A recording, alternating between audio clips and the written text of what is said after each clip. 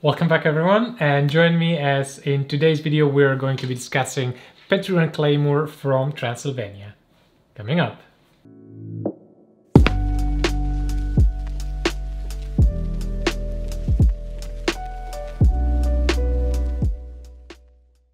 Nice to see you all again. New week, new video, new review, new high-end shoes. This time we're going to be discussing, as I said, Petru and Claymoor from Transylvania, Romania. And this is a very special pair that was sent to me from one of you viewers, which I really appreciate. Thank you very much for your support. And as I said, this might not sound like something familiar to you, Petru and Claymoor. However, this is a very high-end shoemaking brand, relatively new, that has its actual roots and beginning since like 2000, but was established in 2018 as a more formal brand. And the owners, well, at least one of the owners had the very popular menswear blog Claymoor's List, so you might recognize it from the name. And as you can see, maybe from this here, which is the actual box, they have something really special and something really high-end.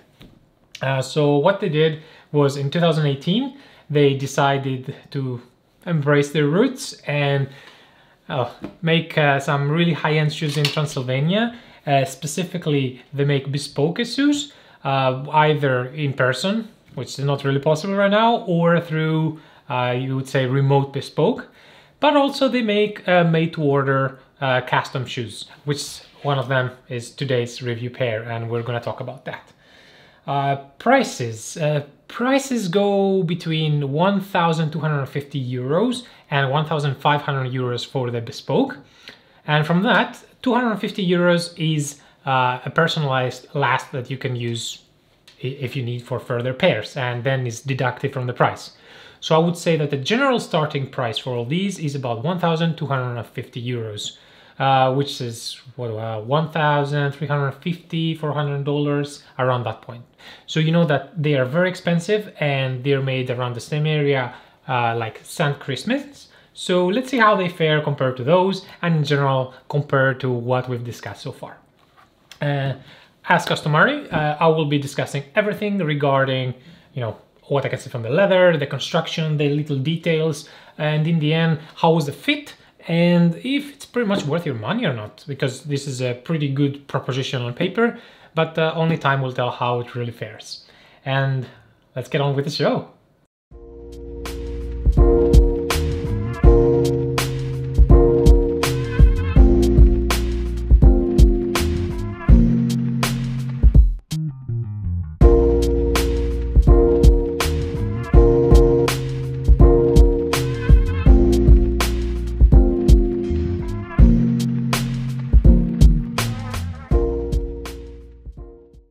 Alright, shall we begin? As you can see, we have a very special box here, which actually is a wine box, and it's quite heavy as well.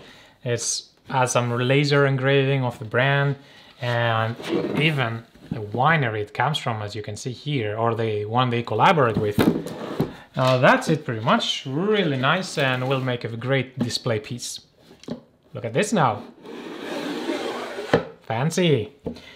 So apart from the bubble wrap that I have removed from the components in here, what you get is rather simple. Of course, you get, your shoes, which are unfortunately inside some bubble wrap.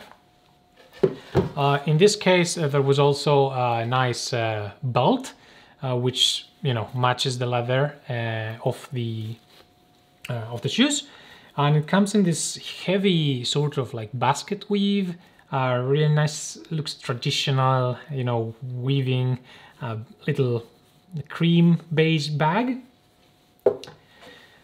And you have this awesome, really awesome cloth that has what seems to be a herringbone pattern in a great color that covers, the rest. It's like a small blanket, you would say, and in my opinion, it serves not only to protect, but in a way act as a shoe bag, because there aren't any, and that's something that I would think would need to be improved. Lastly, well, you get a bottle of local wine apparently, I guess, if you ask for it. And as you can see, that's pretty much it. That's the whole package. Your shoes, a pair of wine bottles, and alternatively, if you choose for a belt. A really nice package. Could be improved maybe with some added shoe bags, just, you know, because bubble wrap is still bubble wrap.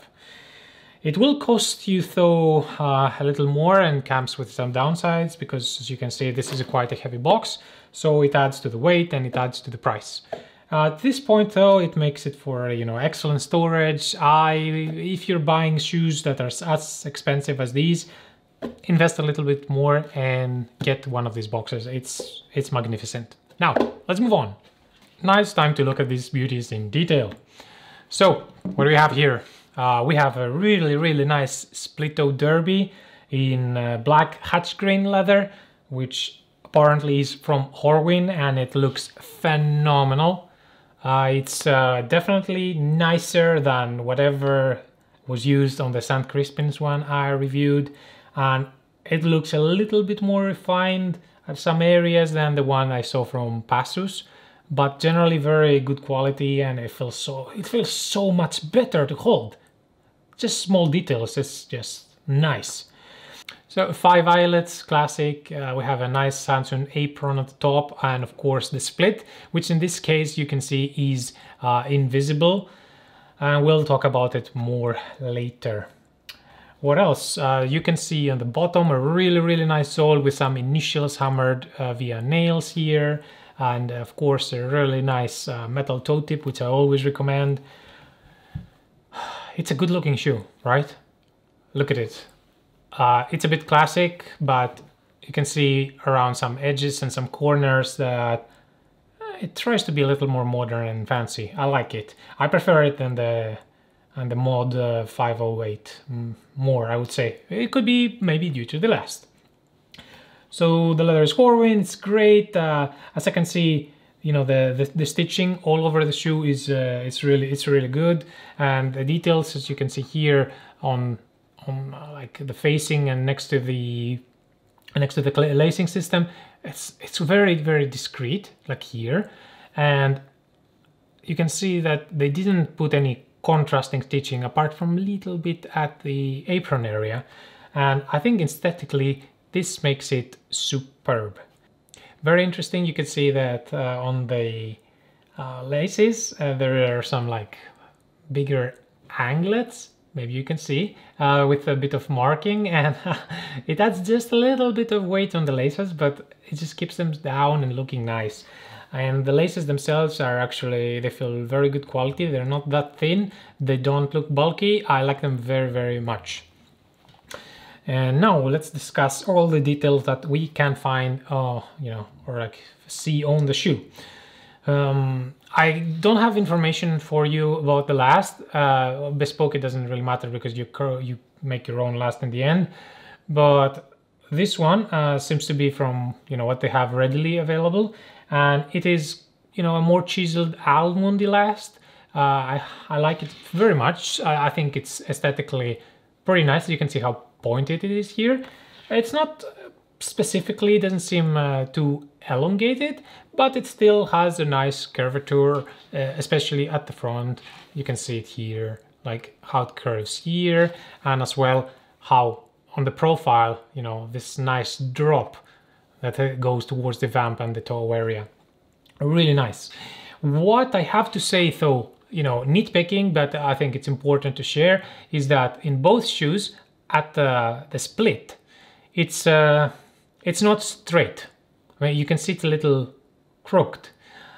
It doesn't really matter, but I suppose that a little better job could be done here. I'm not familiar exactly with clicking and the stitching, but it could have been a little better. And maybe you can see as well that in both shoes it's not exactly even, right? Especially here at the top. I think you can see that it's not exactly even. That's a bit of a minus point, I suppose. Nothing important, but an area maybe they can improve on. let's see. Of course, these are handmade shoes, so they are hand welted, hand lasted, and hand sewn with a hand stitched waist. So if you look at the profile, you can see that the sole it seems to be a little thicker actually. I'm pretty sure you can adjust this, but it's a little bit thicker here. I think it will add in the longevity, and this is a JR sole, so it will last for a long time for sure.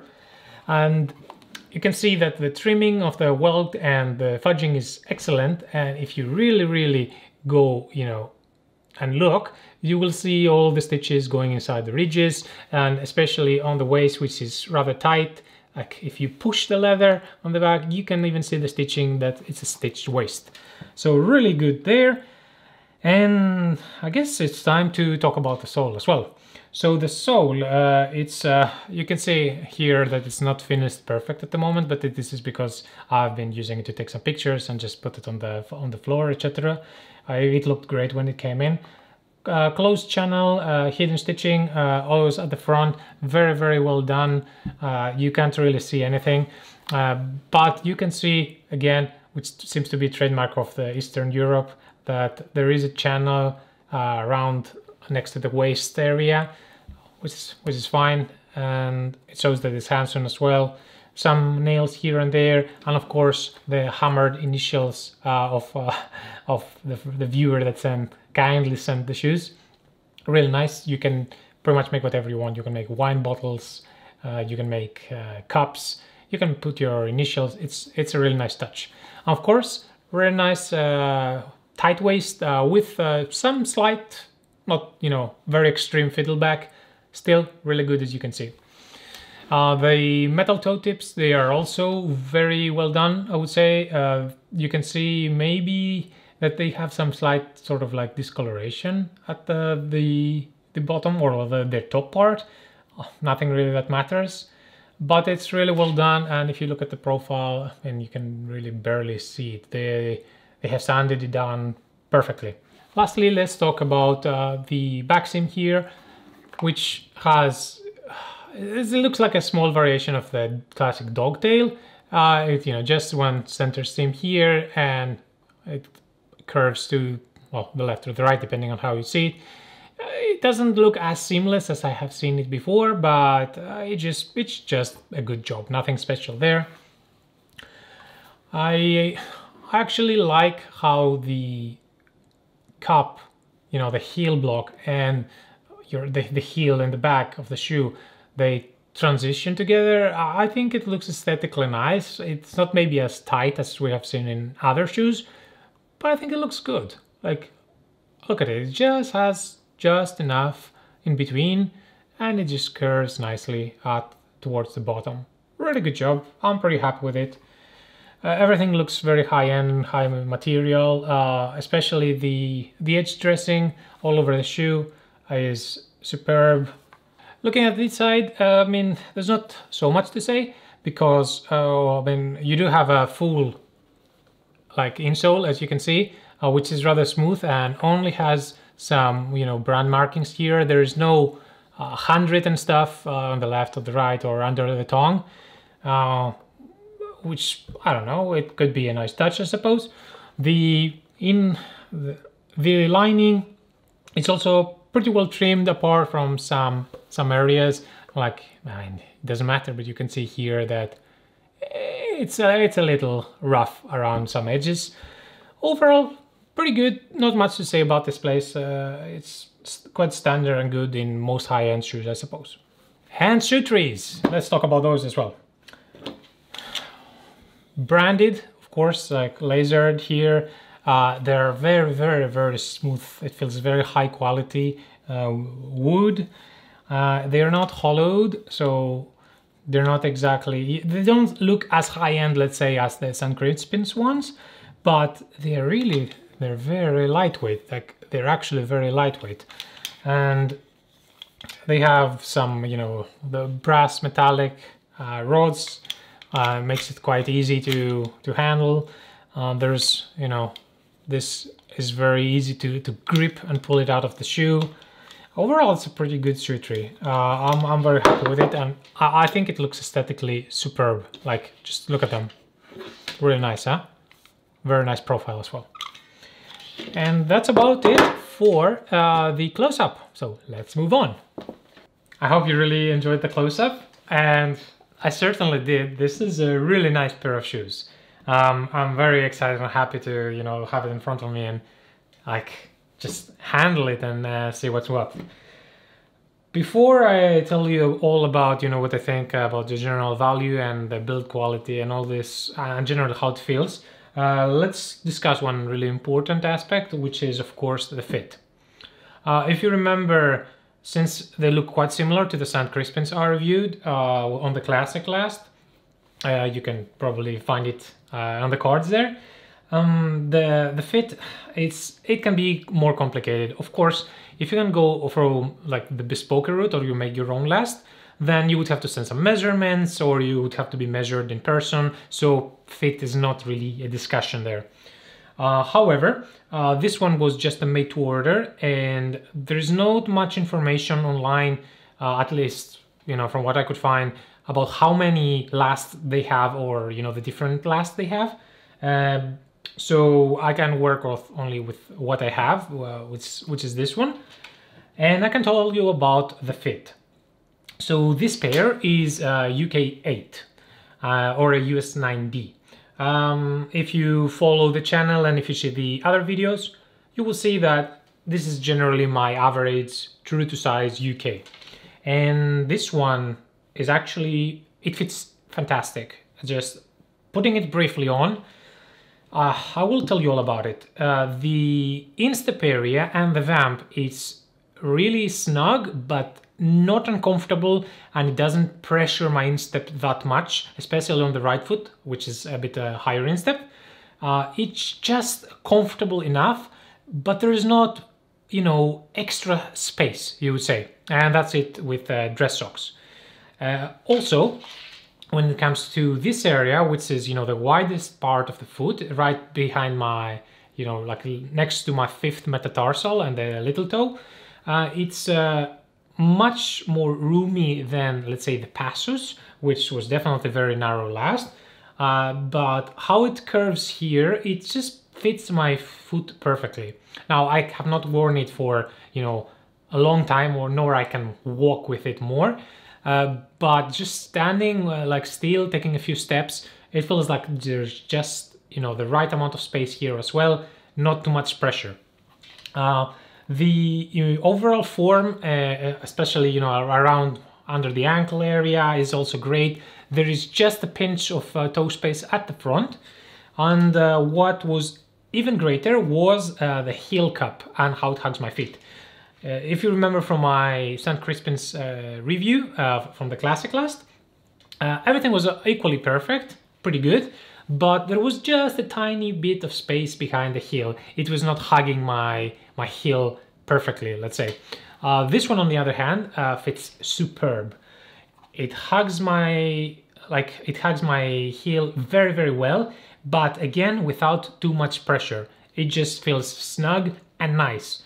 Like there's no extra space. I really enjoy the fit on this. I think this is one of the best ready-to-wear fits just by try-on shoes.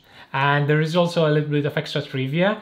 I've been watching, you know, like many of you possibly, Kirby Allison's The Hanger Project, and I never really understood when he was talking about putting on some, you know, well-fitting or bespoke shoes, and there is this hiss, this air that's coming when you put your foot in. And this is exactly what happened with these, and also my maftes. When I put my foot in, you know, the air, the trapped air, it gets removed from the heel area, and it makes this, and like there's no place for any more air, and it just feels and fits great. So that's about the fit. I would say take your regular true to size UK, so anywhere from Mervyn Hero, Carmina Rain, your most Crockett & Jones lasts, St. Crispin's, at least the Classic last, and you should probably size down half from your Antonio Meccariello, Gaziano Girling TG73 and Deco. some or most Edward Green lasts, Pierre Cortet, etc. That's pretty much it about the fit. But as I always say, make sure, since this is a made-to-order process, to always mail and discuss with the owners of Petru and Claymoor, because they're going to give you the best advice and, you know, tailor it regarding, you know, when it comes to your foot or some individual things that you might need to adjust on your last, etc. Very good fit though, straight out of the box, really great shoes. And now we already discussed pricing, which is about, let's say in dollars, 1,350, give or take. And it's pretty good value when you're thinking about the high end. So these are around or a little cheaper than St. Crispin's, and I keep mentioning St. Crispin's because these come from the same area, but to be fair, there is absolutely no way I personally would not choose this or like St. Crispin's over this. It just feels better to hold, to look, and in every almost possible aspect. I respect St. Crispin's very much, as you can see from the previous video, but the finishing was a bit sketchy, the design was a bit meh. I'm not sure. This feels like and looks like a very well balanced shoe. I enjoy looking at it. I enjoy handling it. The finishing is it's superb. The finishing is great, and the leather feels much better than the St. Crispin's one. If you don't like, you know, creasing and all this kind of stuff, I would probably avoid it. I would get this absolutely any day if I'm looking for such a style with a little bit of refinement.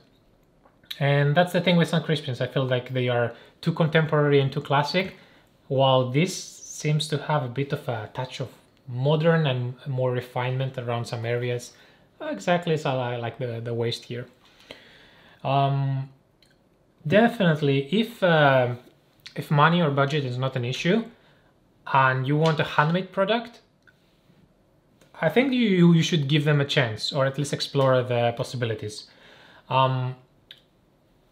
Compared to, let's say, English shoes, which nothing about them is handmade, construction-wise, this definitely has the edge. But if you already have a nice collection or you want to expand your horizons and try something different, I mean, even for Bespoke, $1,650 is not much for these days. These are great. I can absolutely recommend them. And if you're looking for the more contemporary, little modern Eastern European style, I think pretty much this is some of the best they have on offer right now. I'm very impressed. I'm very impressed. And if you're saying like, you got the shoes, like, are you getting anything out of this? No, I mean, this is not even my pair.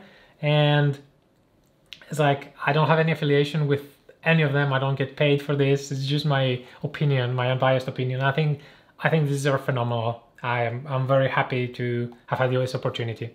So that's all I had to say about these shoes from Petru and Claymoor, Transylvania. Superb shoes, amazing leather, very nice design, excellent sole, excellent features, like amazing box presentation, and pretty much very good value for money if you're looking for a great handmade shoe with a pretty good fit as well, I would say. I would like to hear what you guys have to say about this. For the shoes in general, if you would consider them, what would you like to make? And of course, what you would like to see in the future from the channel. Including some comments if you have about the ever-growing and improving background at the back, or lighting, etc. That's about it for today. And if you enjoyed the video, I would really appreciate it if you leave a thumbs up and subscribe to the channel so I can bring you more amazing content. But before you go, stay on for about another, 30 more seconds for the bad dad joke of the week. What did the janitor say when he jumped out of the closet? Supplies! Oh, this one takes the cake. As always, if you have some really bad dad joke you'd like to share, leave it down in the comments. And I'll see you in the next one. Bye!